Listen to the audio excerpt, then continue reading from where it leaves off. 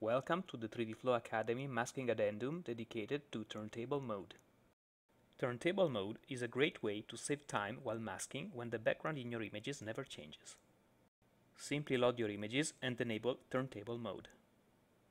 Define the first mask as you normally would, then either use the cog icon to compute the next mask or use the automated computation option in the tool menu to process the full dataset.